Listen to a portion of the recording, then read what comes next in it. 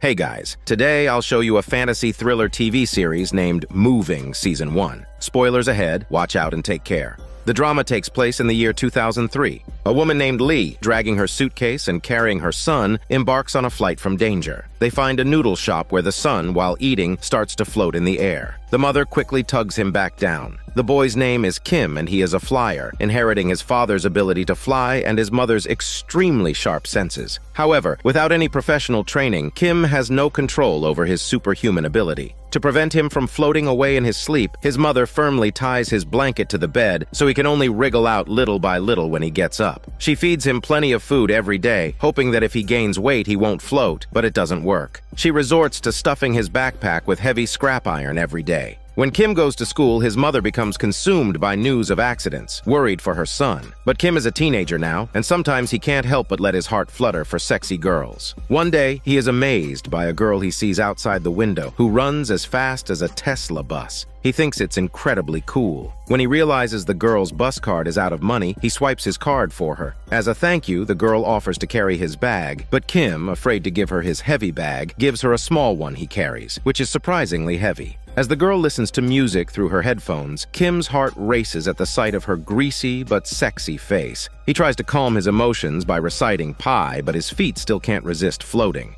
A sudden jolt results in Kim's face pressing against the glass, but luckily the girl doesn't suspect anything. He finally made it to school without any hitches. He's currently in his senior year of high school. If he's late, the teachers will punish him by making him clean, a routine he's grown accustomed to. However, he doesn't yet know that the school itself harbors many secrets. Kim enjoys the school life. The class president, Kang, is serious and responsible, and the new transfer student, Sue, is beautiful and captivating. To Kim's surprise, Sue is the girl he fell in love with at first sight on the bus. She seems to be an athlete, which explains why she runs so fast. Kim can't help but steal glances at her, the only consequence being that he almost can't control his ability to fly. Meanwhile, a plane lands, and a bearded man walks out of the airport. His sharp eyes are as if he's on a hunt. He heads straight to a delivery van and checks the contents of the boxes in the trunk. There are stacks of documents and a bunch of uniforms. The bearded man reveals and flexes an F on his back while changing clothes, indicating that he represents some organization. The documents contain information about people with special abilities. Thus, it's safe to assume that the man is a hunter who is responsible to hunt down those with superhuman abilities, no matter where they hide. The hunter arrives at the location of the first person with superhuman ability.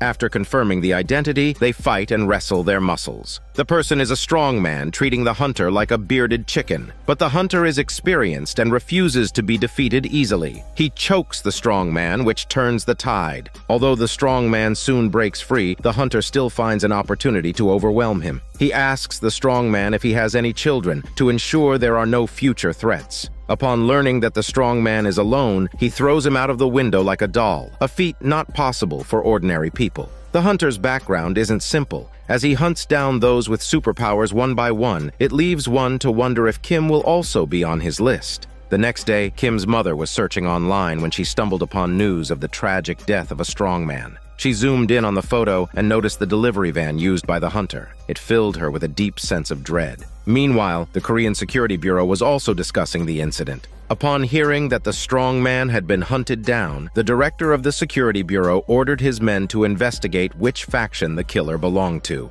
This news had to be suppressed, or it could cause significant upheaval. The director yearned for the past when information wasn't so readily available. He seemed to also be concerned with some cultivation program. Kim's mother was aware of Kim's unique physique, so she rarely let him walk on the ground. It's revealed that until Kim turned 7, his mother carried him everywhere. She had to strap heavy objects on herself to keep Kim's power from lifting them into the air. But as Kim grew older, she had to learn to let go and allow him to walk on his own. Kim would often start to float while walking. His power was tied to his emotions. Any emotional fluctuation would trigger it. Even as he grew older, he would often float to the ceiling in his sleep, hitting his nose and causing a nosebleed. His mother could not help him. All she could do was serve him a big bowl of rice, hoping he'd gain weight and therefore be more grounded. Kim listened to his mother because he knew how hard it had been for her to raise him. All these years, she had kept Kim's secret and raised him alone. Initially, Kim's mother had traveled a great distance to open a pork cutlet shop here, intending to help Kim hide his abilities. But then Kim became fascinated with the Flash. Seeing his classmates bragging about Flash merchandise, Kim climbed onto a shelf and flew up, proving that he was the real Flash. At that moment, Kim experienced the thrill of being admired, but he didn't know that outside the school, a man was watching him with malicious intent. This man was none other than the principal of Kim's high school. A week later, Kim's mother was called to the school because Kim had inspired a boy dressed as the Flash to try flying, resulting in the boy falling and getting hurt. Although the teacher didn't know about Kim's abilities, he felt that Kim had influenced the boy and therefore called his mother in for a talk. Kim felt very wronged, but his mother sided with the teacher. She forbade Kim from displaying his abilities in public, as it would not only endanger him, but also encourage others to imitate him. After this incident, Kim never revealed his abilities in public again. He pretended to be an ordinary high school student, and no one knew what he was truly capable of. However, sometimes people would still notice something off about him. One day, his classmate Sue knocked Kim off his feet. Sue didn't believe she had the strength to do that, as she only weighed around 90 kilograms and Kim weighed over 100. How could she have knocked him so far? Fortunately, Sue didn't pursue the matter and the teacher didn't suspect anything, so Kim escaped unscathed. After school, the bus Kim was on nearly collided with a delivery van. Kim was so scared he almost floated into the air, but what he didn't know was that the real danger was yet to come. The man driving the delivery van was the hunter. Just yesterday, the hunter had killed a strong man, and today he was out to kill an electrokinetic. These superhumans seemed ordinary until they took action, and then their powers were revealed when in danger. Unfortunately for the electrokinetic, he underestimated the hunter. He thought he could electrocute him, but the hunter was more formidable than he looked and overpowered him. From the electrokinetic, the hunter had obtained a photograph of him with another person whose face was hidden. The hunter guessed this person to be the electrokinetic's son, so he studied the clues in the photo, trying to find out which school the son attended. To his surprise, he discovered that the school was the same high school where Kim and Sue studied. The hunter was sure to visit the school next, but Kim was unaware of the impending danger. He is now friends with Sue because they both come from single-parent families, and this gives them a lot to talk about. However, Sue doesn't know that he likes her, let alone that the school bully has other intentions for her. When she went to shower and change clothes, the school bully would linger outside. Fortunately, the class president, Kang, arrived at the scene. He told the bully not to do anything inappropriate, but to his surprise, the bully challenged him directly.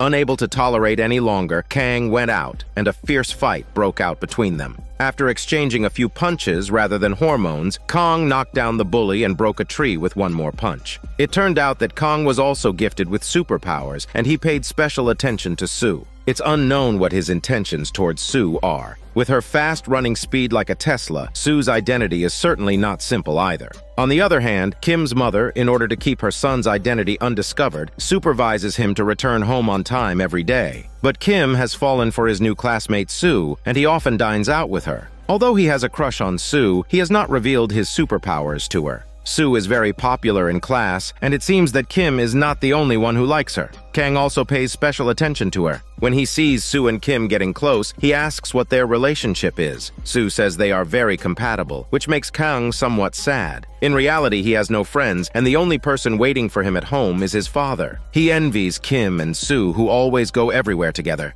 Even when they are late and punished to clean, they do it together. Cleaning with Sue, Kim doesn't find it tedious anymore. But just as he was getting into it, Sue walked over to him and applied medicine to his wound. This wound was caused when she knocked him flying earlier in the day. Sue wanted to make amends, not knowing that this would make Kim's heart race. He kept reciting Pi, trying to calm himself down. It wasn't until Sue left that he dared to unleash his abilities, and his body flew up. The next day, Sue found out that the school bully did not come to school, and curiously asked Kang. But he wouldn't know that he was the one who kept the bully from attending school. Kang had given the bully a good beating the day before, but he wouldn't tell Sue about it. After all, his punch was not something an ordinary person could deliver. When Sue could not get the answer from Kang, she lost interest. In the evening, she was practicing alone on the playground. Kang wanted to bring her water, but ultimately didn't have the courage to go over. Instead, Kim upstairs saw Sue straining to see the water on the ground, so he turned on all the lights for her. When he was leaving, he didn't forget to cheer Sue up. After all the students left the school in the evening, the hunter wearing a hat was pacing outside. He was here to find the son of the electric power user. The school's security guard was safety conscious and quickly drove the hunter away, then dialed a mysterious number. This school hides many secrets, but Kim and Sue are unaware of this. In the afternoon, when Sue went to the gym for training, Kang watched her from upstairs. When he saw Kim accidentally twist his foot, Kang wanted to go down to help her, but Kim was faster. He flew to her side using his superpowers. Sue did not see this, but Kang upstairs saw it clearly. He realized that Kim was like him, which made him feel more threatened. Sue was doing sit-ups, and he held her stinky feet for her. But because he was too excited and nervous, he flew up again. This time, Sue also noticed something was wrong, but she did not immediately question him. It wasn't until Sue and Kim had left that Kang came down from upstairs. Seeing Sue's handprint on the board, a surge of anger welled up in Kang's heart. Meanwhile, Sue was curious about Kim's identity, so she tricked Kim into saying she left something at school. Without suspecting anything, Kim went straight to school to fetch it for her. Little did he know, Sue followed him right after he left. She traced his location based on the footprints left on the ground. However, when the footprints led to the stairs, they disappeared. Recalling the instance when Kim was seen flying, Sue suspected he had flown up the stairs. But the very next second, Kim appeared in front of her holding his shoes. It turns out Kim had realized Sue was tracking him, so he used this method to dispel her suspicions. Sue was indeed no longer suspicious. Seeing that the bandage on Kim's arm was about to fall off, she even reached out to adjust it for him. But this gesture made Kim's tensed heart unable to hold back any longer, and he uncontrollably flew up again.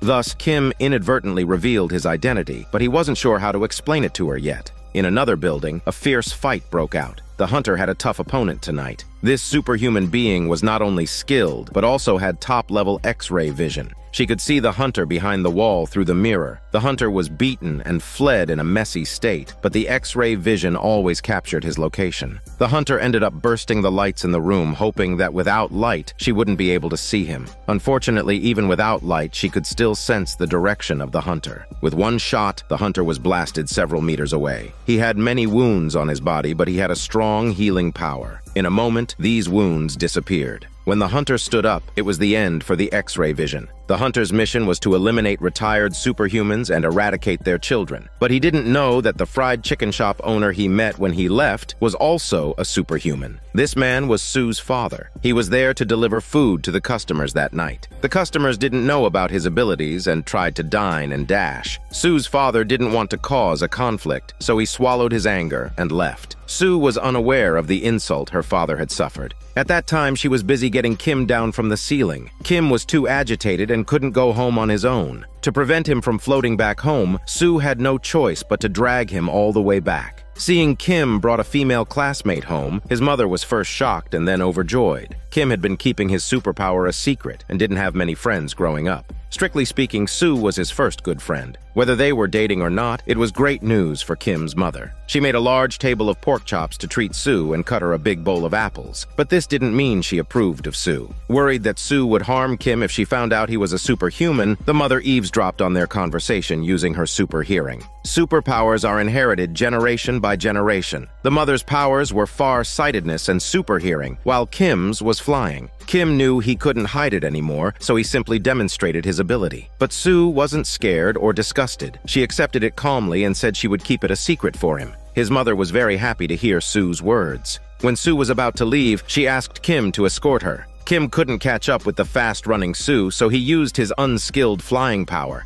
He stumbled all the way, but in Sue's eyes, this was simply too cool. On the second day, Kim accompanied her for the training. She finally disclosed her secret to Kim. She too was a being with superpowers. However, unlike Kim, her ability was not useful to others but was beneficial to herself. It was an ability to heal. It's revealed that Sue lost her mother in a car accident when she was 4. From then on, she and her father depended on each other. Her father frequently moved houses with her to conceal her identity. They would change their residence almost every year until Sue went to high school. Her father finally bought a house and settled down, hoping that Sue would get admitted to a good university. Sue had always been obedient and never revealed her secret. But when a transfer student arrived in her senior year, Sue's peaceful life was finally disrupted. The transfer student was constantly bullied by the girls in the class. She was shy and didn't dare to fight back. Sue didn't want to meddle in others' affairs. All she wanted was to peacefully get through her final semester. But the girls became more outrageous. Unable to stand by, Sue secretly reported them. When the teacher inquired about the bullying, the transfer student stayed silent out of fear. The girls, wanting to find the whistleblower, slashed everyone's books with a knife. One boy tried to stand up to them, but they beat him badly. The bullies increased their torment and even poured a bucket of water over the girl's head. The bullies were powerful in numbers, and the transfer student didn't dare to resist. But Sue had reached her limit. She decided to stand up for the girl, but she was outnumbered. The bullies grabbed her hair and beat her, but no matter how badly she was beaten, she would not let go of the bully's neck. Seeing Sue's determination, the girl pulled out a knife and slashed Sue's arm, forcing her to let go. But Sue did not give up. She bit someone's leg, broke free, and continued her attack. Angry, the bullies retaliated. One girl grabbed a rock and hit Sue on her head. Another tried to grab Sue's head to see her disheveled state. But on Sue's head, there was only blood and no wound.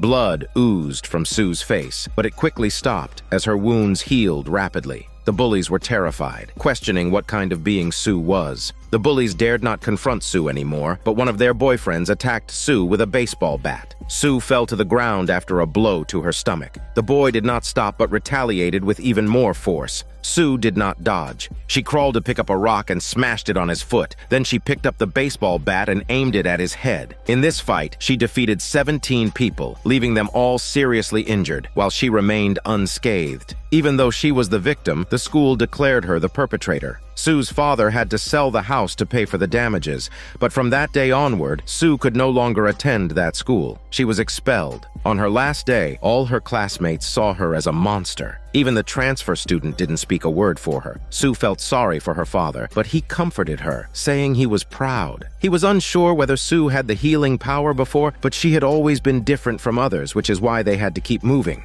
Due to Sue's school fight, he was certain of her superpower. It turned out that he too was a superhuman, but their superpowers couldn't improve their lives. Instead, they had to live in hiding. After that, Sue transferred to the current new school, where she met Kim. Kim had the ability to fly, but he had never trained and would involuntarily take flight if not careful. Now that he shared his secret with Sue, he finally felt a weight lifted off himself. Little did he know a bigger storm was heading their way. Recently, the hunter has been hunting down those with supernatural abilities, causing a significant number of casualties. Kim's mother has been closely following the news every day. Even Sue's father started to sense that something was amiss. He went to investigate the scenes of the incidents, unaware that Kim's mother was observing everything from above. Blessed with clairvoyance and clairaudience, she noticed the name of Sue's father's store and began to be suspicious of him. Neither Kim nor Sue had any idea about what was happening outside. They were enjoying their school life, oblivious to the fact that their principal was also not an ordinary person.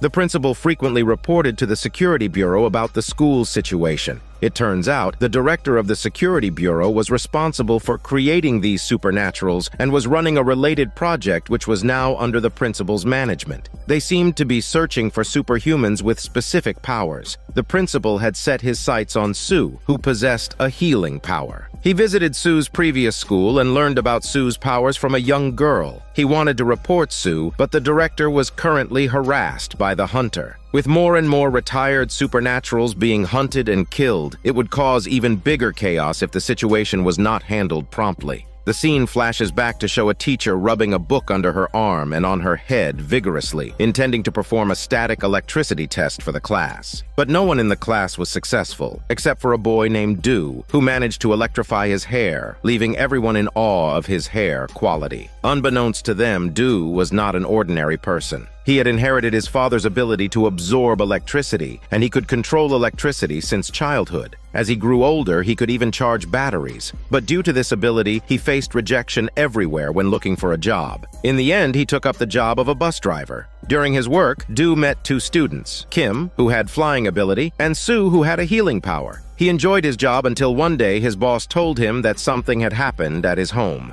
Du's father had been brutally murdered. Despite being a supernatural himself, why did he meet such an unfortunate fate? To uncover the truth behind his father's death, Du held onto his father's battery to watch the recorded video from his father's last moments. He saw the hunter breaking into his father's house and ruthlessly murdering him, then burning the body. The hunter drove a delivery van, but he was not an employee of the delivery company. Instead, he was an assassin who specifically hunted supernaturals. While Du was determined to avenge his father's death, he was unaware that the hunter was attending the funeral of a supernatural who had X-ray vision, who was also a victim of the hunter. The hunter wanted to ensure no survivors, so he came to the funeral to check if the superhuman with the X-ray vision had any children. Soon enough, a boy sat opposite him, telling the hunter that he was the son of the supernatural. The hunter instantly felt the urge to kill, but he never expected the boy to ask him if he had seen those people. It turns out the boy and those people were orphans adopted by the X-ray vision supernatural, who also had a biological daughter, but she treated everyone equally.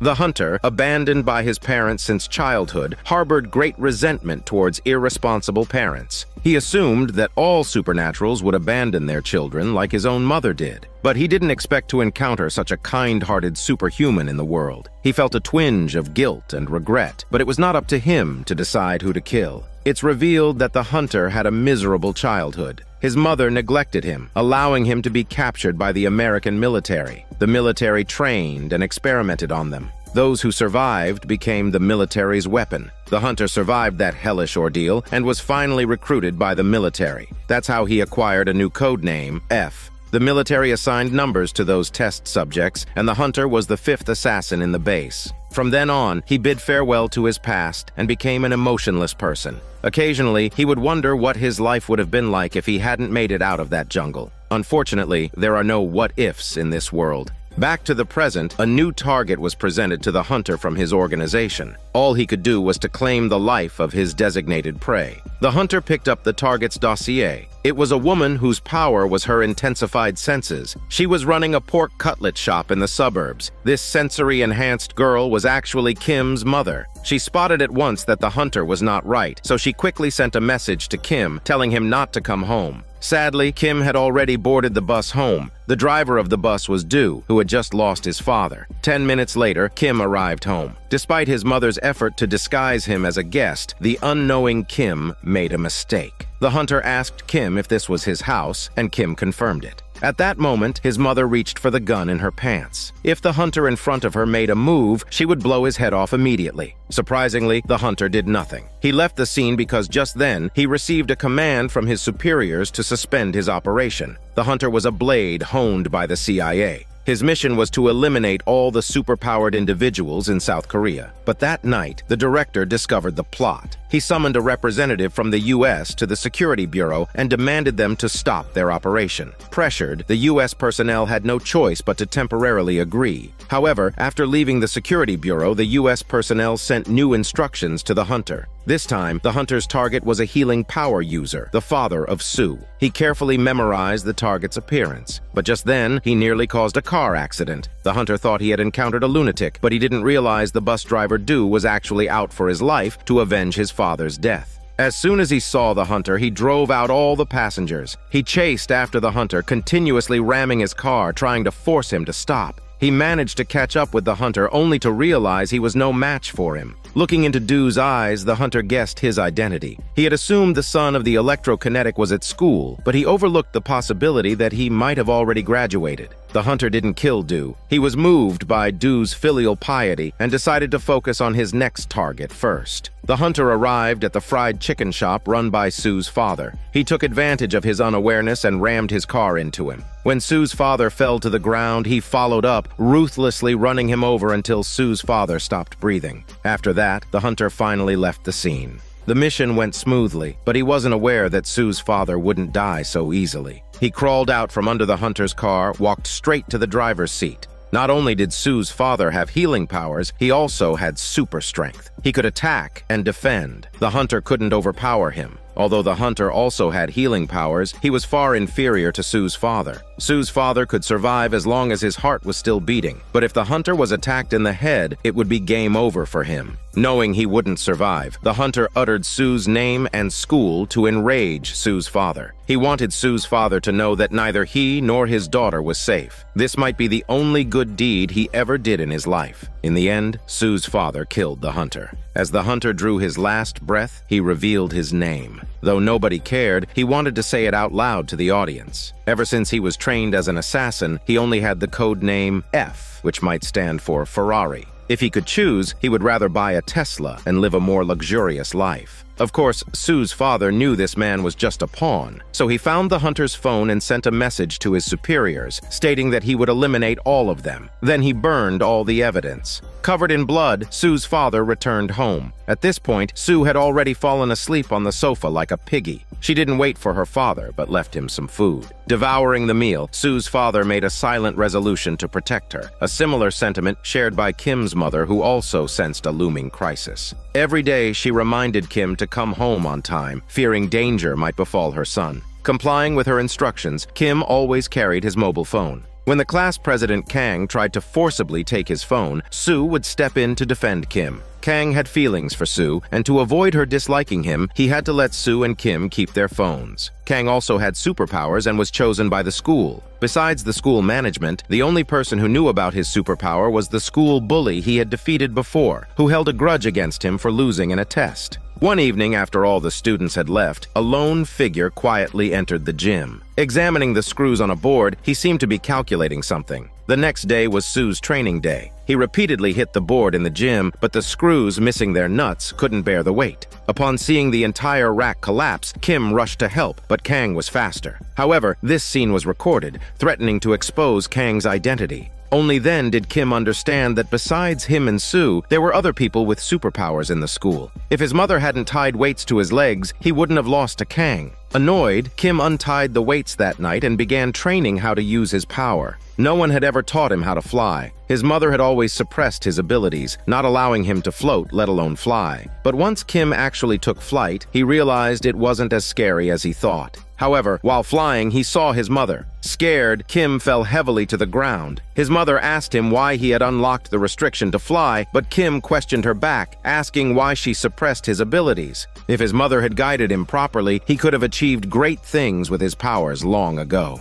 Kim no longer wanted to be controlled by his mother, leaving her feeling helpless and crushed. She asked him if he wanted to end up like his father. Kim had never heard his mother mention his father before. He suddenly remembered a recurring dream, which seemed to be a childhood memory. In the dream, a young Kim flew into the sky and cried out in fear, while his father comforted him in the sky. But if his father was also a person with superpowers, where was he now? The scene flashes back to many years ago. A child stared outside the airplane at a figure weaving through the clouds and quickly approaching the wing. The figure was moving at the same speed as the airplane and soon arrived in front of the pilot. There was a bomb on the plane, and the flyer wanted to force the pilot to make an emergency landing with a gun. The pilot was so scared that he immediately asked the control tower for help. The chaos in the cockpit caused the plane to plummet, and the bomb in the cabin began to sway. The flyer clung to the plane but couldn't prevent the disaster. The plane was blown into pieces, and the cabin fell along with the bomb. The flyer then removed his helmet, revealing a face of despair and unwillingness. The flyer, called Dusik, was a black agent of the Korean Security Bureau. All black agents have superpowers and work for the Security Bureau while being monitored by it. Dusik had never failed a mission before, but after one failure, he was targeted by the director of the Security Bureau. The director called Lee from the Internal Affairs Department and asked her to get close to Dusik. Lee also had special abilities, but her ability was enhanced senses. Apart from seeing and hearing further, her abilities weren't particularly powerful, but the director believed that Lee was beautiful, and with a little trickery, she could make Dusik fall in love with her.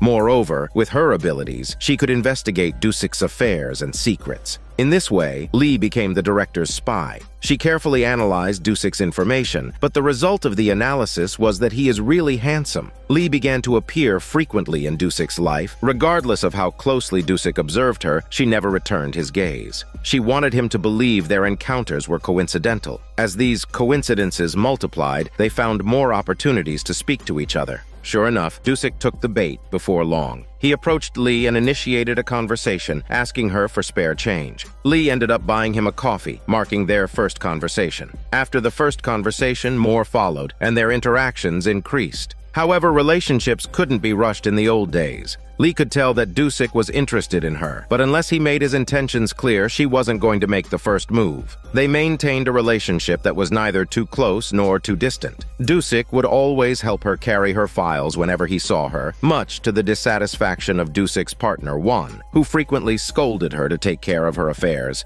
Unexpectedly, Lee left him speechless with a single retort. It turned out she was actually Juan's senior, having joined the security bureau 3 years before him. From then on, Juan couldn't muster a word against her and could only treat her with utmost respect. With Juan out of the way, everything between Lee and Dusik went smoother. But to her utter surprise, Dusik had figured out her objective. He noticed that she carried the same set of files every day, which raised his suspicions. Coupled with the fact that Lee was from the Internal Affairs Department, he quickly associated her with the director. When confronted with his suspicion, Lee didn't deny it, but openly admitted it. In truth, she didn't want to spy on Dusik. Now that he knew her mission, it meant her mission had failed. Lee intended to stop seeing Dusik, but he suggested they could keep it a secret. As long as the director didn't know Lee had failed, they could continue their relationship openly. So they began to officially date. Lee found it hard to resist a man as gentlemanly and considerate as Dusik. Before long, they naturally became a couple. Lee thought Dusik had fallen in love with her because of her beauty, unaware that he had known her for 2 years. Lee had once accompanied a field team on a mission to eliminate all spies. However, when faced with trembling people on the ground, she couldn't bring herself to kill them.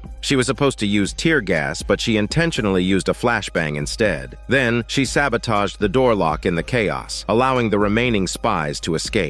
She couldn't bear to harm them, and Dusik felt the same. He was also on a mission outside during that time, responsible for dealing with the escaping spies. But when he saw Lee letting the spies escape, he abandoned his mission. These were living people, and he didn't want to kill them just because they were on different sides. Everyone thought that Dusik's only failed mission was the airplane rescue. Only Dusik and the director knew about that mission, as it was a personal action by Dusik. The incident of the escaping spies was his only actual failure. One day, Dusik floated outside Lee's 5th-floor window, delivering food to her. His whole body was suspended mid-air until she allowed him to step into the room. That's when Lee discovered that Dusik's superpower was flight, a rare and valuable ability. Despite being a person with special abilities herself, it was her first time witnessing such an extraordinary power. After Dusik left, she used her enhanced senses to track his location, discovering that he was not home but on a tower 100 kilometers away. He had brought her favorite pork chop, but he was eating a simple rice ball himself. Lee found herself falling for him more and more. However, both Lee and Dusik worked for the security bureau. The director had tasked her with monitoring Dusik. If she didn't report any information, it would sooner or later arouse the director's suspicions. To uncover Dusik's secrets, Lee revealed her own first. She had heightened senses, able to see and hear farther than a normal person. She hoped to coax out Dusik's secrets this way. To her surprise, Dusik's secret was that he loved her. Whenever he couldn't control his emotions, his body would involuntarily start to float. Lee didn't report this to the director. When the director called her over again, she still claimed to know nothing. She had thought that the director would give her some time, but he surprisingly ordered her to stop monitoring Dusik. This meant she could no longer openly interact with Dusik.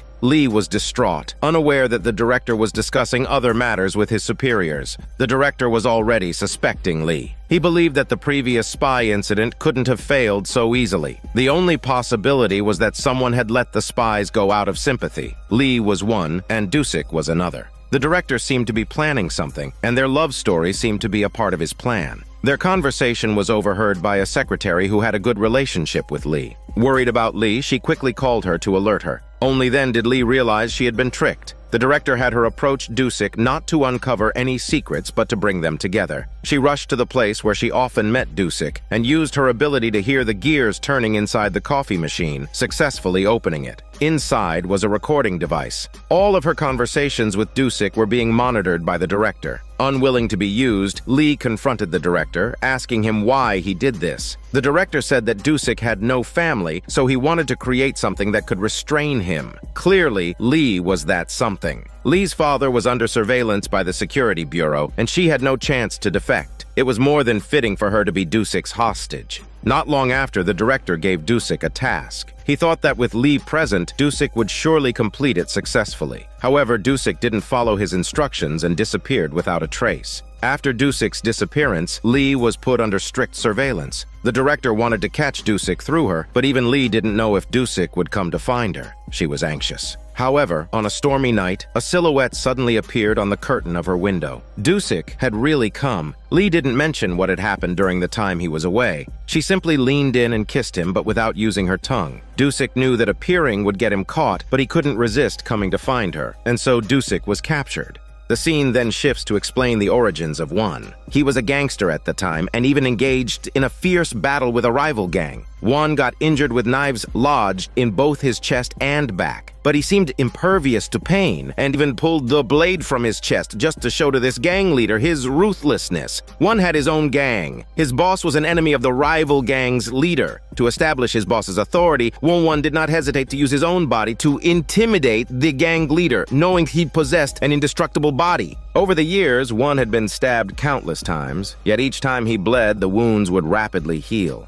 The ruthless hitman, one of his underlings, greatly admired Won. He believed that someone as hard to kill as Won was the perfect candidate for the underworld. The hitman didn't realize this was called a regenerative superpower and viewed Won as a monster. Not just him, all the other underlings held a mixed feeling of admiration and fear towards Won. Being invincible and ruthless, Won quickly rose to the position of second in command in his gang. His ambition was set on expanding the gang, but to his astonishment, he saw his boss discussing peace with the rival gang one day. His boss wanted to bury the hatchet, make peace. This infuriated Won. He had taken these stabs for his boss, so he couldn't accept his boss negotiating peace with the gang leader, let alone his boss asking him to recognize the rival gang's leader as his boss. Won felt it would be a betrayal to the underlings who had died. Seeing his boss's mind was made up, Won had to sever ties with him. He thought he could find a new boss, but little did he know his rejection had already sparked a murderous intent in the gang leader. That night, the hitman drugged both Won and his boss's drinks. When Won woke up, he and his boss were tied up in a car. The rival gang's leader told him it was the hitman who had betrayed them because the hitman had long been uncomfortable with Won's monstrous resilience. The gang leader had not planned to make peace with his boss anyway, so he decided to kill both him and Won, claiming that if Won couldn't be killed, he could always be drowned. Handcuffed and entangled in ropes, Won seemed to be in an impossible situation. But Won refused to accept fate. He managed to break his fingers, free himself from the handcuffs, and untangle all the ropes on his body. Knowing his boss was already breathless, he swam alone to the shore. Later, Won found the gang leader and sent him to meet the gang's Satan, including the traitorous hitman.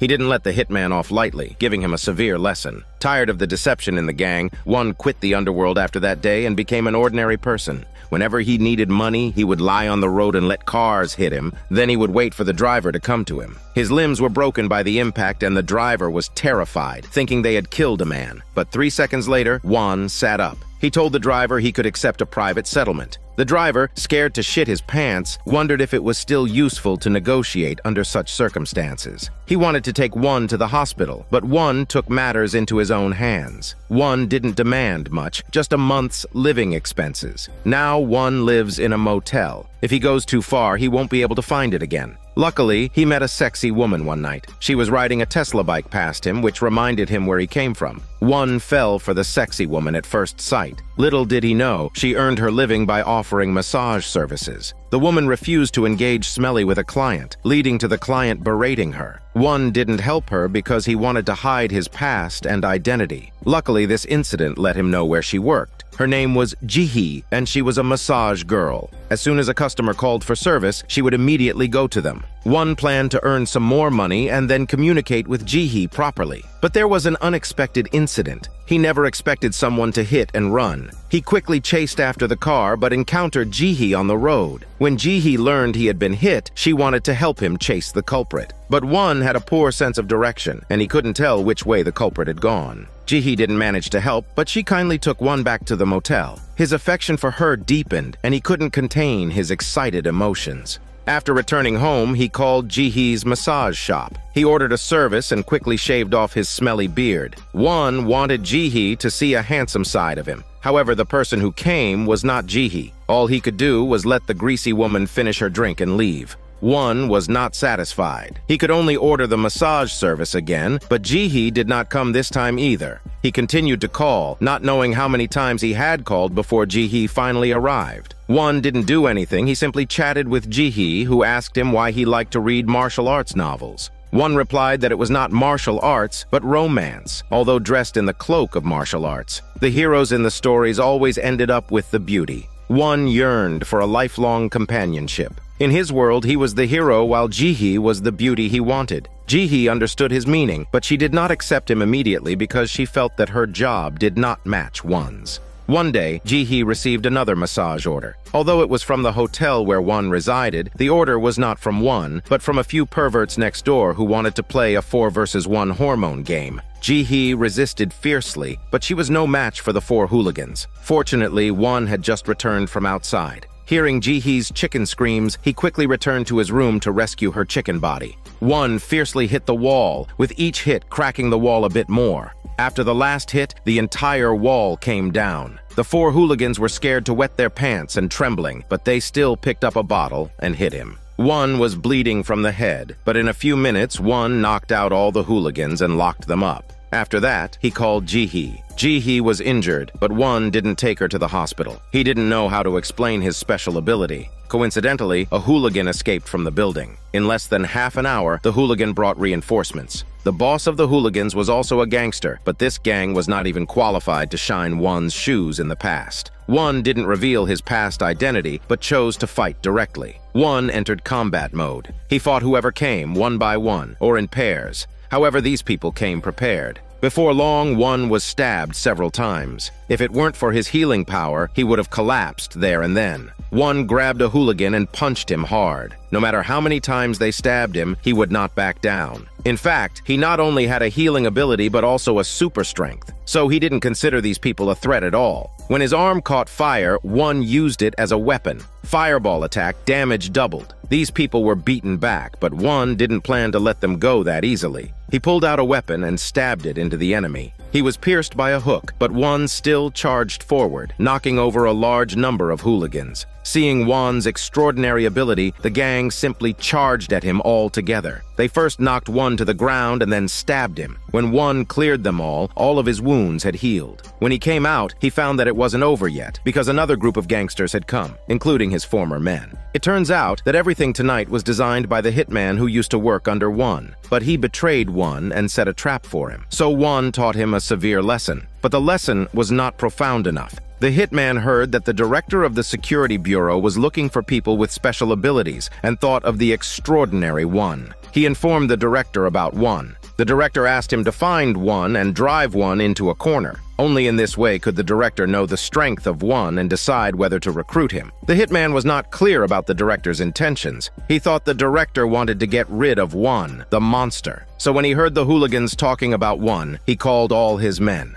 A few minutes later, the hitman saw Won jumping down from the building. He was as hard to kill as before. Even if all his bones were broken, he could stand up quickly. Won also saw the hitman. Now he understood why he was being attacked tonight. At this moment, Won was not going to let him go. He flung his baseball bat. It just missed the hitman's head by a hair's breadth. But the hitman, backed by the director, didn't take Won seriously. He honked his horn, and his gangsters rushed out to chase Won. Ji-hee still didn't know what was happening. After she came out of the hospital, she rode her bike to find Won. But now, Won was frantically escaping. He was knocked down, quickly got up, and jumped out of someone's window from the 3rd floor. The fall almost knocked Won unconscious, but before he could recover, another car was heading towards him. Won's arm was broken again, but he set it right and immediately fled the scene. Unfortunately, his speed was no match for his pursuers. This time, 2 cars were cornering Won, attempting to crush him into pieces. Luckily, a car accident occurred, and Won managed to escape. On the road, he ran into Ji-hee, who was looking for him. When she learned that he was being hunted down, she told him to get in the car. Ji-hee thought that Won was being chased by the gang because he had stood up for her, so she desperately tried to get him away from the scene. By then, dawn was breaking. Won, who had been fighting all night, finally felt a sense of calm. On the road, he told Ji-hee everything about himself. He thought Ji-hee might despise him, but she took his hand again, saying that he must have had his reasons. Won had said the same thing to Ji-hee before. When she asked him why he was not curious about why she did what she did, Won did not question further. He simply said that Ji-hee must have her reasons. If no more accidents happened, Won would definitely end up with Ji-hee. But another car was heading straight into them. Won shielded Ji-hee using his bulletproof muscles, but she still passed out. Just then, the car came charging again. To prevent her from being crushed, Won had to exert all his strength. He charged at the car, smashed the window, fought the person inside, and steered the car around a turn. The car lost control and plunged off a cliff. Everyone in the car died. Even Won was almost crushed to death. The hitman wanted to take this opportunity to kill him, so he walked over arrogantly. He was about to blow Won's head off. Suddenly, a person floated down from the sky. Only then did Won realize that he was not the only one with superpowers. The black agents of the Security Bureau were all superpower users. The person who saved Won was Dusik, who had a flying ability. In the end, Won passed the test and was recruited by the Security Bureau. He became a black agent working for the director and a disciple of Dusik. Their fate began to unfold from there. After half a year of training in the Security Bureau, Won finally had time to find his beloved Ji-hee. The scene shifts to the time when the couple, Dusik and Lee, already had their child, Kim, who could fly before he could walk at 2 months old. When he grew up, he could fly into outer space. When his mother Lee found him missing, she immediately went to find Dusik. Without a word, Dusik flew into the sky. He was looking for Kim's trace among the clouds, constantly calling his name. The little boy was flying for the first time and was crying out of fear. Fortunately, Dusik quickly flew over and comforted him. Upon returning home, Kim was scared, and Lee was worried about his future because she was afraid that Kim would follow in his father's footsteps. A few years ago, both Lee and Dusik were agents of the Security Bureau. They were just together, completely unaware of the disaster that their superpower identity would bring them. Since one was recruited and joined the Security Bureau, the two partners would always go on missions together. When they set off, Dusik would lock one to him and fly into the sky. They flew from South Korea to Russia. When they reached their destination, Dusik would unlock the buckle and drop one down. The assassins in the building thought he was dropped dead, but the next second he got up. One started dealing with the assassins in the room, and Dusik also flew down to cooperate with him. They dealt with everyone in the room and successfully found the target of the mission, a doctor they had to bring back. But Dusik could only fly with one person. Due to the disrespectful words from Won, he chose to take the doctor and leave Won to return on his own. Won was so furious he was like a giant baby throwing a tantrum. He had a terrible sense of direction and couldn't tell north from south, east from west. How could he find his way back from Russia to Korea? As expected, he got lost again and ended up in Hong Kong. If it had not been for Dusik's timely arrival, he might have had to travel around the world before finding his way back. Dusik liked to carry a dagger with him, prepared for Won. Even though Won had healing abilities, he still needed to remove the bullet for the wound to heal. Both of them, though often bickering, considered each other the best of partners. But before long, Dusik ran into trouble. He refused to carry out a mission assigned by the director, which led to him being pursued by all the special agents. Fearing that it would impact his lover Lee, he chose to return.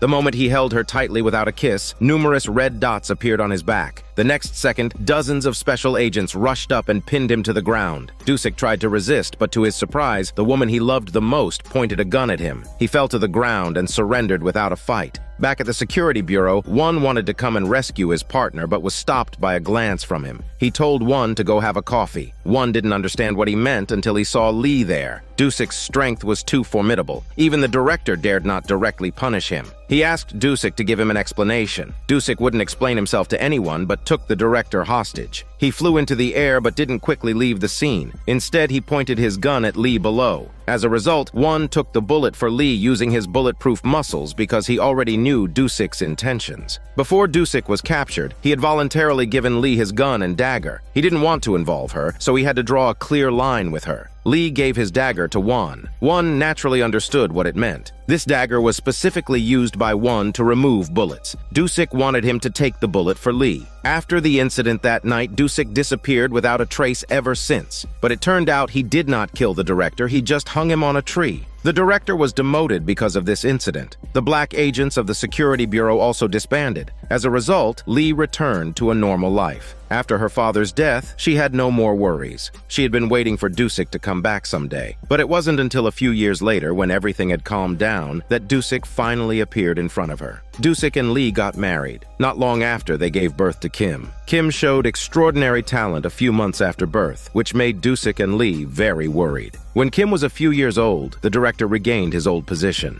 Dusik and Lee knew that trouble was coming, so they lived every day in fear. Unfortunately, what was meant to come came. One night, Lee heard many footsteps outside. Dusik didn't want to involve her and their son, so he let her escape with the child while he went out to deal with the special agents. Dusik took a hostage and flew to a far place. He wanted to lure these agents away to give Lee and their child a chance to escape. But the agents who came tonight were all superhumans. It didn't take long for Dusik to be injured and fall to the ground. He wanted to fly away but was pulled down by a superhuman with great strength. Then a superhuman with electrical absorption abilities came on stage. Dusik was paralyzed by the electricity, and in the end, they managed to handcuff him. He tried hard to break free and fly into the sky, but the superhuman with great strength pulled on his rope, not letting him leave. Dusik fell into their hands. From then on, Lee never heard from him again. She raised Kim alone, unaware that she and Kim had been targeted by the director's forces. On the other side, since the black agent team was disbanded, Won worked as an ordinary employee in a company. No one knew about Won's past or just how extraordinary he was. At work, his colleagues would order him about, often dumping all the hard tasks on him, and when Won needed help, they would offer none. He suffered many indignities at the company. If it weren't for his wife, Ji-hee, at home, he wouldn't have been able to persist. Apparently, with efforts paid, Won finally found Ji-hee and even saved her life by jumping off a cliff. Their bond was incredibly strong, and they would enjoy a barbecue meal together every month. Won was content with this life. But then one day, the director from the Security Bureau sought him out. The director asked Won to help him with a mission. If Won successfully completed it, the director could re-establish the black agent team. Won agreed, not wanting to continue his mediocre life. The next day, he packed his things and left home. The director sent him to the army. Their mission was to counter the forces of North Korea. Although the commanding officer was unaware of Won's background, he treated him with respect, even offering him his shoes and warm food. Won found the commander to be a good man. Thus, even when following the army's operations, no matter how grueling, he never complained. However, after a few days, the director sent another man nicknamed Sniffer, who is known for his formidable tracking skills. It was said that there was no one in the world he couldn't find. He could follow scents and footprints to locate his target like a police dog. The director had sent him to assist Won in finding the mission's target. Won was perplexed. He had thought his job was to follow the army's actions, but it seemed that the director had another purpose. Sure enough, not long after, the army was ambushed. Won wanted to help, but Sniffer held him back. It turns out the director had sent Sniffer to find a superhuman from North Korea. They needed to force this superhuman out before Won could act. But Won was not the type to stand by and watch others die. He pushed past Sniffer and dashed into the battlefield, advancing through a hail of bullets. As the two sides fiercely battled, Won saw an enemy throw a grenade. He ran towards it, diving onto it and covering it with his bomb-proof muscles. To the astonishment of the soldiers, Won survived. But as everyone marveled, an enemy shot at Won's head. Seeing Won injured, the commanding officer fired back, but he was a step too slow and got shot. His death infuriated Won. Before he could act, countless boulders came rolling down from the mountain. Leading the others, Won faced the challenge head-on. He realized this was not a landslide, but the work of a superhuman with the power to move large objects. The superhuman from the mountain was continually striking large stones. Despite the danger, Won agilely dodged each boulder. But when he reached the top of the mountain, he discovered the superhuman had more than one power, the ability to teleport and super strength. Seeing that Won was not an easy adversary, the superhuman abandoned the operation, choosing to leave the scene. Won didn't accomplish the mission, but Sniffer was delighted. The director's goal was not the battle itself, but to force out the superhuman from North Korea. As long as he reported that North Korea also had a superhuman, the director could re-establish the black agent team. Ever since Won's partner Dusik was apprehended, Won has become the most experienced fighter in the team, now leading a group of underlings. Among them, there is an electricity manipulator, a clairvoyant, and a strength manipulator. However, this strength manipulator seems to look down on him and even attempted to undermine Won's authority, only to find that Won was stronger. Moreover, Won has the power to heal himself. This solidified Won's position within the team.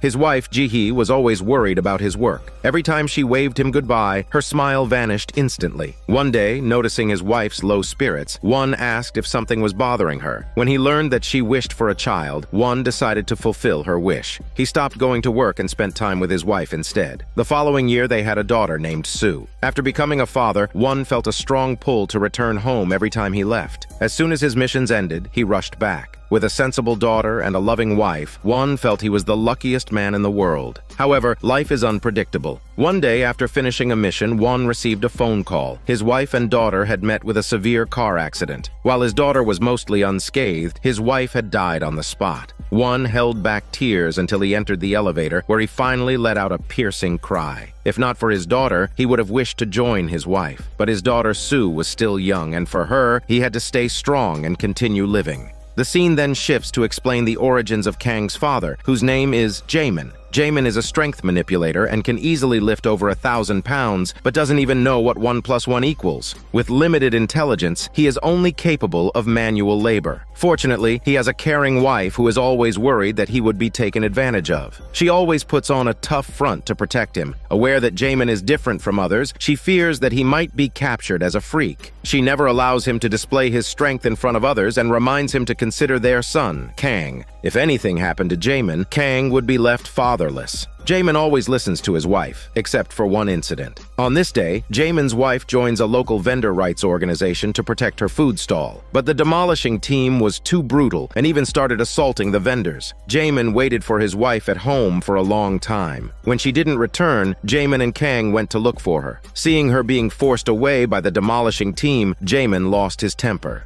Ignoring the risk of revealing himself, he hurled one of them aside and jumped onto the vehicle to rescue his wife. But the men doused him with water and soon he collapsed. His wife, realizing the danger, told him to leave quickly. Then, Jaemin jumped 10 meters high to escape. Given that ordinary forces could not handle a superpower user, the director of the security bureau called in the black agent Won to handle Jaemin. Won, a father himself, had been raising his daughter Sue alone since his wife's death. In order to spend more time with Sue, he had requested the director to transfer him to an internal position. Although the director agreed, he had one condition. Won would have to return to fieldwork when needed. Upon hearing about Jaemin, Won quickly arrived at the scene. Learning that Jaemin had fled into the underground tunnels, Won went in to track him down. Despite Jaemin's limited intelligence, he remembered his wife's advice to protect himself. When he saw Won was there to capture him, he immediately threw Won out. The unprepared Won was momentarily stunned. When he regained consciousness, he was furious. He intended to reason with Jaemin, but ended up fighting with him. Won was impaled on a steel bar, but he was able to heal his wounds within seconds due to his healing ability. Seeing this, Jaemin realized that Won was like him. Nevertheless, he refused to go with Won because his son Kang was waiting for him at home. Won was once again knocked unconscious, and when he woke up, he saw Jaemin ready to fight again. Immediately, he rose and started brawling with him. Jaemin, using his jumping ability, darted between pillars, but Won, having undergone professional training, soon caught him. Won initially thought he could easily capture Jaemin, but Jaemin was relentless. He used his handcuffs to toss Won around mercilessly. Won had no choice but to knock Jaemin unconscious. As he was leaving, Won heard the voice of a child. He realized a child had fallen and was trapped on the other side of a wall. Unable to come up with a rescue plan, he resorted to brute force, smashing the wall. But just as he did, Jaemin woke up. Jaemin had a soft spot for children and joined Won in breaking down the wall.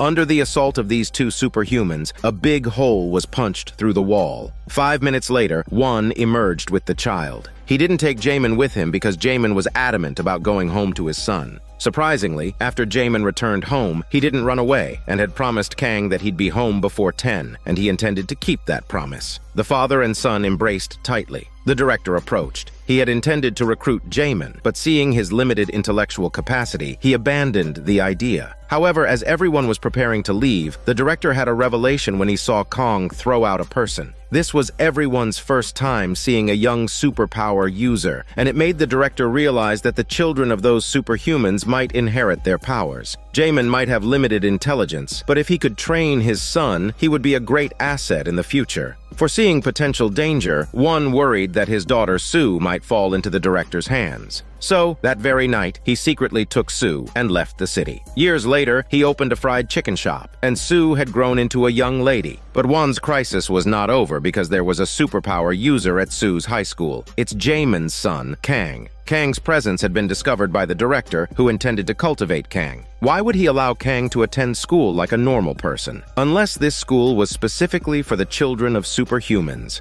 On the other hand, Juan had to ensure that his healing power hadn't deteriorated every day so he could protect Sue. Years ago, Juan had fled from the security bureau, thinking that the director wouldn't be able to find him. But he had forgotten about Sniffer, who was exceptional at tracking people down. Not only did he find out Juan and his daughter's location, but he also discovered the wife and child of the flight power user, Dusik. Knowing that the director wanted to collect these young superhumans, Sniffer suggested that the director establish a school. That way, the young superpower users would fall into their trap.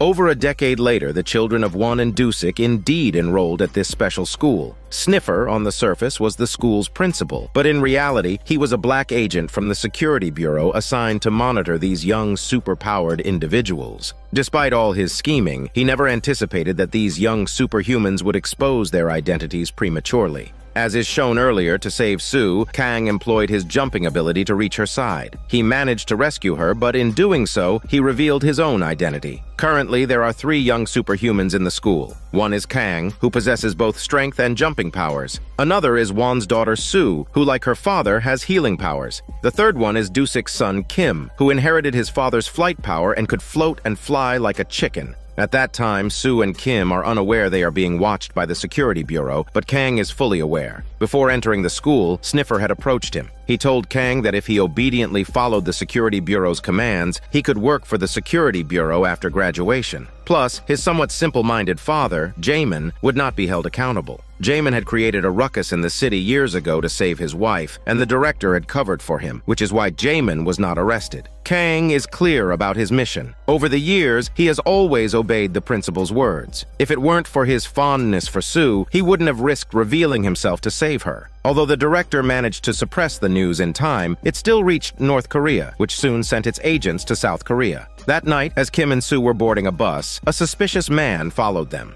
Do, the driver, sensed something was off. After all, Do's father was an electricity superhuman, and Do had inherited his father's abilities. He knew Kim and Sue, so he kept a close eye on the man throughout the journey. When he confirmed the man intended to harm Kim and Sue, he swerved the steering wheel to test the man's powers. The man seemed to be a flight superhuman. He was completely unaffected and even directed his gaze at Do, who was driving. War seems imminent. However, Kim's mother, Lee, knows nothing about all of this. She sensed something wrong with the school Kim was attending, so she came to the school overnight to investigate. Lee is a sensory superhuman. No surveillance camera can escape her eyes. Not only does she suspect the school, but Sue's father, Juan, also has doubts. The night Lee entered the school, Juan came as well. He wanted to figure out whether the near accident of Sue almost being hit by a shelf was accidental or intentional. But when he arrived at the scene, Juan found that the surveillance camera was constantly pointing at him. He guessed that someone in the school was monitoring everything.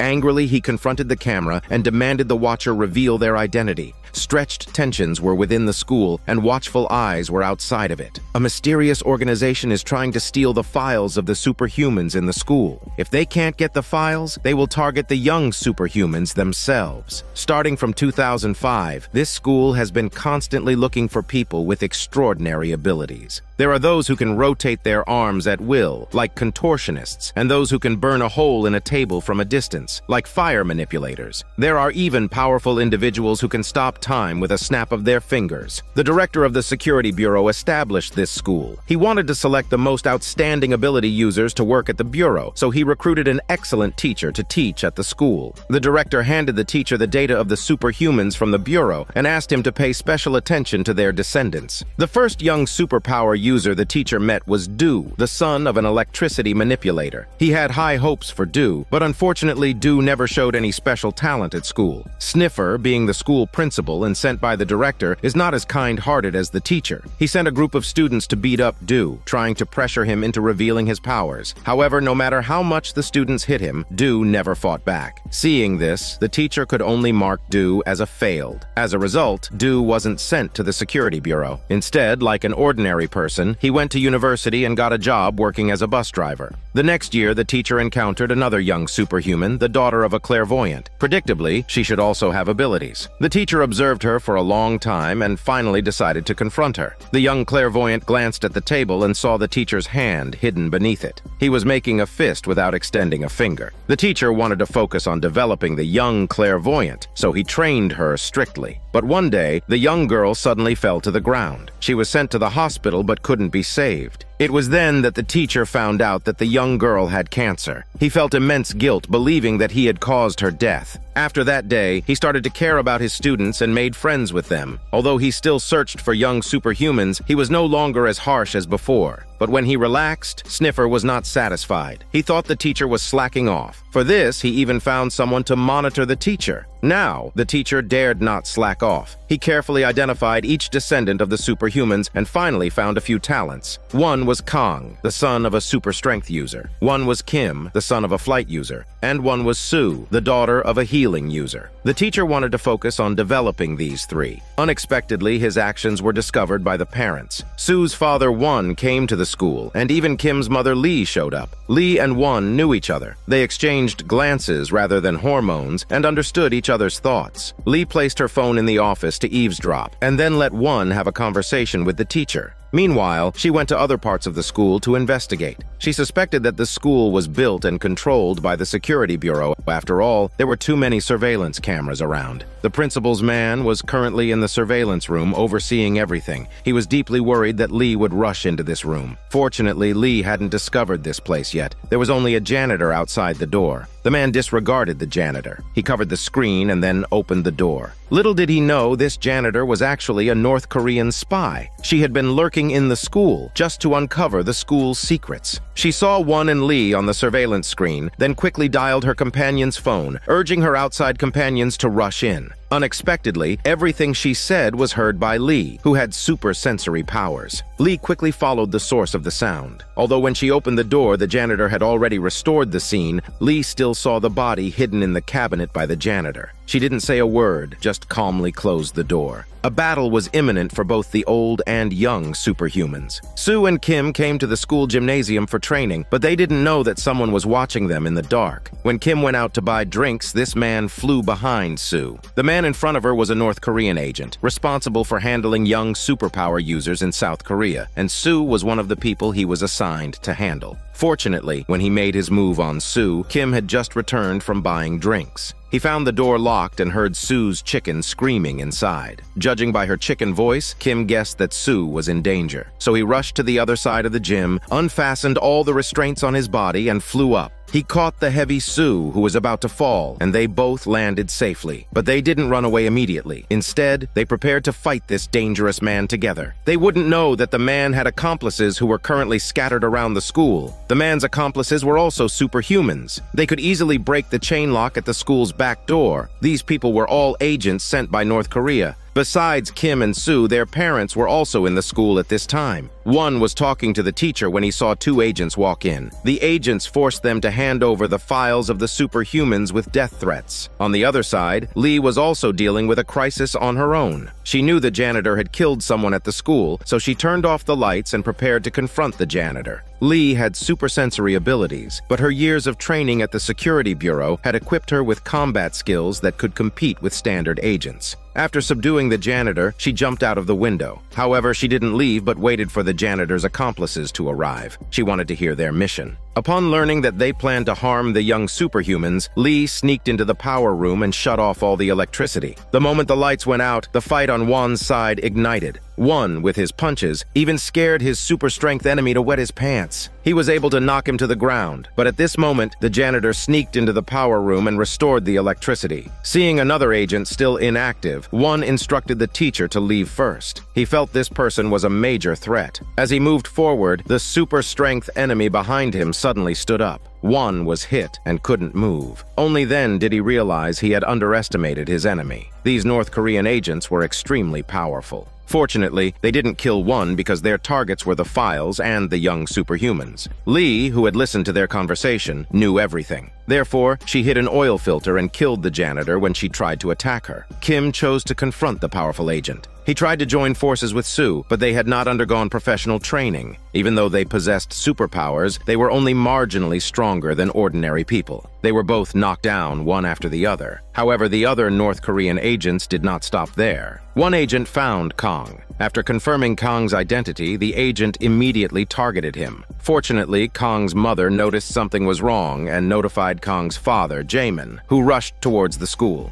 Meanwhile, another agent found a student at the school. This student was the school bully in Kang's class. The agent didn't know if the bully was an ability user, so he kept attacking the bully, hoping to force him to use his superpowers. But he didn't have any superpowers except for his bully power, so all he could do was take a beating. The teacher arrived in time and was willing to sacrifice himself for the bully, but he didn't know that the agents were only after the young superhumans and the files. Two other agents failed to find the files in the office and took out their anger on Wan. They beat Wan until his face was disfigured, but they still refused to stop. They told Wan that they were suffering because of a South Korean man, namely Dusik, who had been arrested by the South Korean Security Bureau more than a decade ago. But why North Korea harbored such hatred for him was unclear yet. Now that they viewed Dusik as their enemy, it seemed that his son Kim was in a dire situation. The young Kang was no match for the North Korean superpowered individuals. It's then revealed that the superpowered agents from North Korea were the result of rigorous selection processes. The training in North Korea was brutal. In order to find people with superpowers, the authorities would force all potential candidates to stand on the edge of a cliff and jump off within a minute. If they didn't jump, the soldiers behind them would shoot to force them to jump. Only those who could safely ascend from the bottom of this precipice could become a qualified superhuman.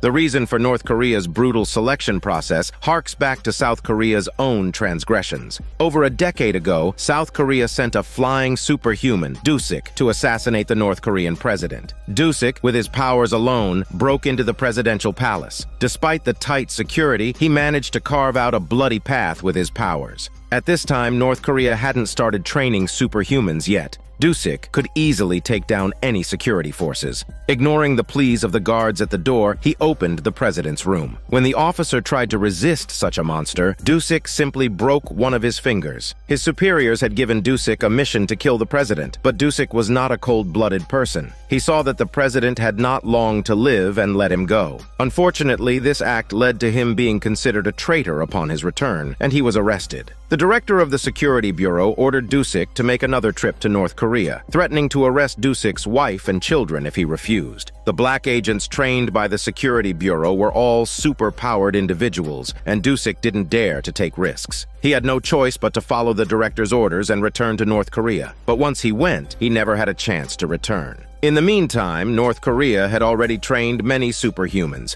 Dusik was now a sitting duck. He fell into the hands of the North Koreans, but North Korea did not let down its guard. They decided to set up a superpowered group to eliminate all of South Korea's superhumans. This game has been going on for over a decade. Now that they learned that South Korea was training young superhumans, North Korea was not about to let it go. At this time, Lee, with her shooting skills, easily eliminated some of the superpowered agents. She managed to rescue the teacher and the school bully, but when she faced the North Korean officer, she didn't stand much of a chance. The officer was followed by a super-strength man who was very formidable. Even one was no match for him. Lee also spotted a figure in the dark. She knew she was not a match for these people and quickly fired a shot and fled the scene. The shot hit the super-strength man, but she was also shot in the foot. Kim didn't know that his mother was injured, and at this moment, he was trapped in a net by a North Korean flying superhuman. Kim had not received professional training. However, when the superhuman mentioned something about his father, he was filled with rage, tearing the net apart. Kim wasn't very good at flying, but he knew that the person in front of him was an enemy. So he approached the superhuman while dodging his attacks. Kim clung to him from behind, shouting at Sue on the ground. He asked Sue to attack the man. Sue was an athlete, and with just one ball, she could turn the tables. With their perfect cooperation, they finally resolved the crisis. However, Kang at the school wasn't so lucky. He was still trying to understand what was happening when he was brutally beaten by a North Korean superhuman.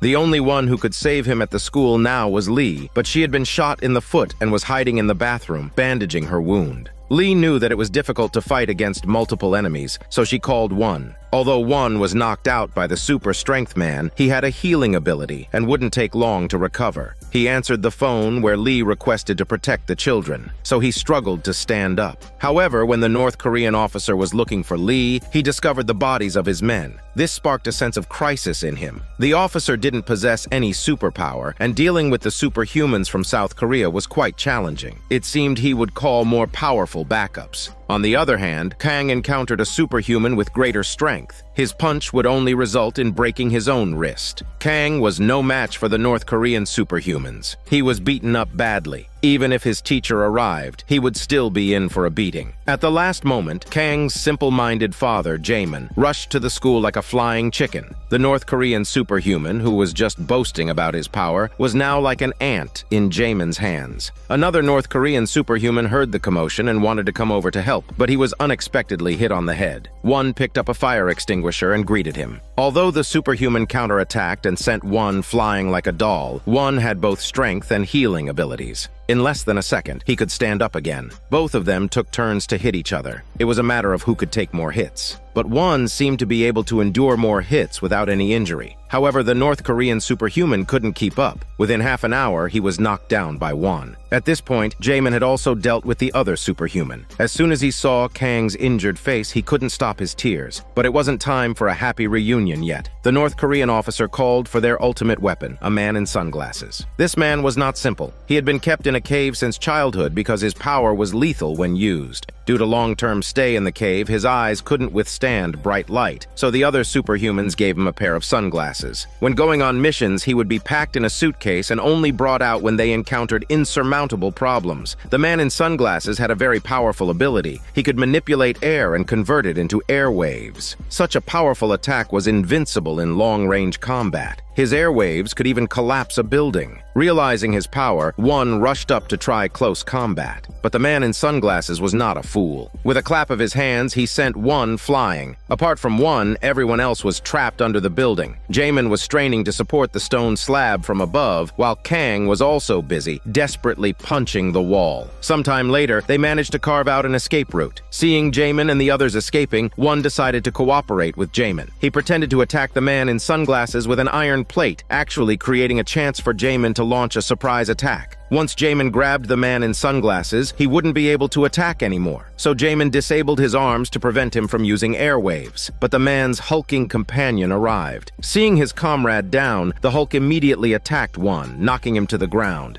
Fortunately, Jaemin was still able to fight him. By the time the man in sunglasses got up, Jaemin had already pinned this hulking figure to the ground. Not being able to use his airwaves, the man in sunglasses could not help his comrade. He remembered the sunglasses the Hulk had given him. To let the Hulk live, he decided to sacrifice his own life. The moment the man in sunglasses hit the ground, all the air around the base was gathered by his deadly power. Soon enough, Lee witnessed the collapse of the building. Although Sue and Kim were still unaware of what had happened at the school, they reveled in their victory over a North Korean superhuman. Little did they know, this superhuman received a call from his superiors ordering him to return to the school immediately. The superiors also informed him that Lee was at the school. Kim, who had inherited some of Lee's powers, heard the conversation on the phone and tried to stop the superhuman from going to the school. Enraged, the superhuman shot at him, but Sue stepped in and took the bullet for Kim. She could recover in no time, but the people at the school couldn't wait that long. So Sue told Kim to hurry to the school to save others, and she would follow as soon as she recovered. Meanwhile, Do, a superhuman with electricity strike, noticed the blood on Sue and guessed that something had happened at the school. As an alumnus of the school, Do disregarded the danger and rushed towards the school for help. However, as he neared the school, he saw a cloud of dust rising high from the collapsed school building. Jamin was unconscious, and had it not been for Juan's efforts, he would have fallen and died. Juan had been impaled through the chest, but he managed to throw Jamin onto a higher floor of the building. Jamin woke up quickly, but didn't rescue Juan immediately because in his mind, Kang was the most important. Juan had to free himself from the rod and grab onto something to save his life. He then struggled to climb up the building. Just as Juan thought he had escaped death, he was shot in the head by a superhuman hiding in the shadows. However, the next second he stood up again. Juan possessed the healing ability, and as long as his heart was still beating, he would never die. At the same time, Lee was helping Juan distract the pursuers. The enemy was a flying superhuman, and Lee could only determine the enemy's location using her senses, but could not kill him. She was at a disadvantage and would be in danger if found by the enemy. Just then, Kim arrived to save the day. Being a flying superhuman, he could hold his own against the enemy. However, he was not a professional and was restrained in minutes. Lee climbed to the rooftop to help, unaware that Do had seen Kim in the air. Quickly, Do drove his bus into the school, aiming to knock the enemy out of the air, but the enemy cleverly used Kim as a human shield. Fearing he would harm Kim, Do had to change his course. Luckily, he managed to knock the enemy to the ground, but the enemy flew back up into the sky for a standoff with Kim. Seeing the North Korean officer there, Lee aimed her gun at him to pressure the flying superhuman to release Kim. Not sure if this strategy would work, she spoke in a voice only Kim could hear, urging him to escape. But Kim didn't leave. There were too many casualties that night. Both North and South Korean superhumans were severely injured, and many North Korean superhumans had died. The man with sunglasses sacrificed his life to save the Hulk. He urged him to leave and live a normal life. People like them were born different and didn't want to kill, but if they didn't kill others, their superiors would kill them. Crying, the Hulk ran away, not wanting to serve North Korea any longer after losing an important teammate. The Hulk bursted into tears like a hulking baby and bumped into Sue, who comforted him gently using her muscles.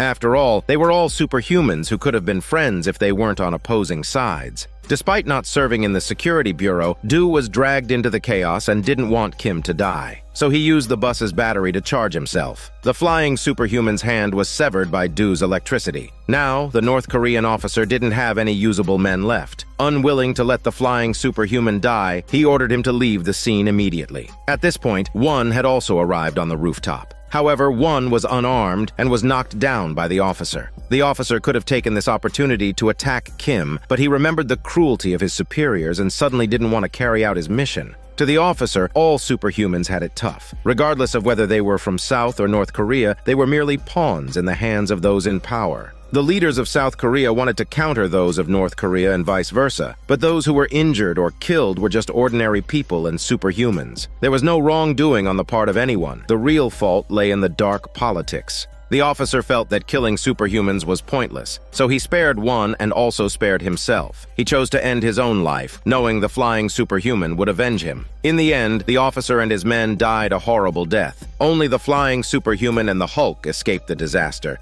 The first thing the flying superhuman did after returning to North Korea was to find those in power. He had lost one hand, but he could still kill. He then released Kim's father, Dusik. All these years, Dusik had been confined in a cave in North Korea. After his release, he went to settle accounts with the South Korean leader. The both countries' leaders in charge of manipulating these superhumans were soon eliminated. No one would use superhumans as weapons anymore. Kang, Sue, and Kim all graduated. They were about to embark on a new life, a life different from that of their parents. One lost an eye, but he protected his precious daughter. The records of the young superhumans were with the teacher, who chose to hand them over to One for safekeeping. One still ran his fried chicken shop, only now there was an extra employee, the Hulk from North Korea. No longer working for the government, even being an ordinary employee made the Hulk extremely happy. But Kim used his flying power to become a superhero. Wherever there was a need for rescue, he was there. He believed that as long as he kept flying, one day his father would see him. Kim still waited for a family reunion.